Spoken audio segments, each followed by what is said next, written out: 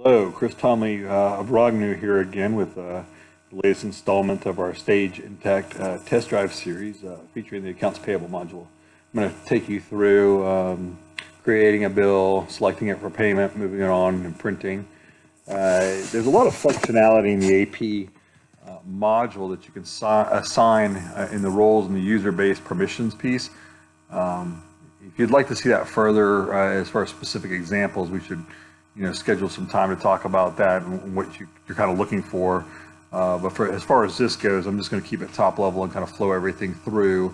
But just keep in mind as you look at the demo, there is a lot you can do with permissions, specifically in this module, as far as approving payments, queuing payments, releasing payments, and we'd be happy to show that functionality to you. Okay, so first we're going to show the bills. So you can see all the bills that are already queued up. If you want to create a new bill, if you've got an existing vendor, the best thing to do is to view a previous bill, click duplicate. Change the parameters. Obviously the bill number is going to change, potentially the due date, probably the posting dates as well, because you're going to have the next month, so you would maybe do January of 18, whereas this is December of 17. Adjust the amount. Most times, obviously, if it's the same vendor, the account number is going to be standing, and then you would just post new. So high ability to streamline posting of kind of repeat type bills where you're going to get you're paying somebody on a monthly or periodic basis like that. I highly recommend just duplicating a bill that's already in the system. Again, you'll see the attachment fields here as we've seen on prior screens. If you have a paper invoice, PDF invoice that's come in from this vendor, you want to drag and drop it here, you would just do that for, your support. So that's, how you would enter a bill. And then if you posted a new one, it would be added to my list. You can see the, differentiators here between posted and paid.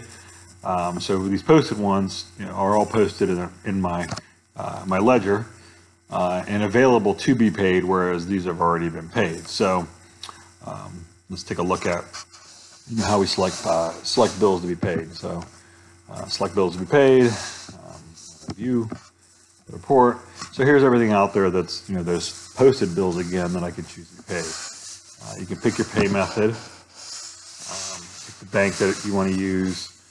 Payment date, currency. So I'm going to do check so we can show some check functionality. So I'm going to go ahead and select these guys. If I want to pay a partial payment, I can enter that here. If I want to pay full, just click pay full and then save. Now these are queued up to be paid. Obviously, right now I'm using my CPA user account, which means it's basically an administrative account.